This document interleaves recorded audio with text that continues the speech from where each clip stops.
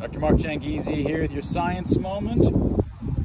Shadows, especially with an infinite source from the sun, are completely ambiguous as to whether you perceive the creature there to be looking away from you or looking toward you.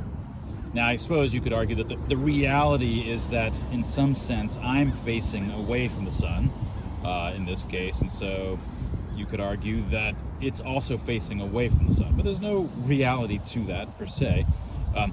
All that really is there is a projection which would be identical depending on whether I face the sun and was doing this or the other way around. Now, there's a 50-50 chance that when I put my arm like this, you perceive it away or towards you.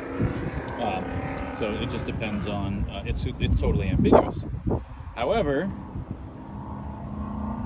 when I do this, and if I hold still for a while, now it looks like I'm definitely, the entirety of that shadow is facing you. I'm wearing some nice cool shades there, maybe moving my head around a little bit. Now my arm is reaching out towards you. And that was your science moment.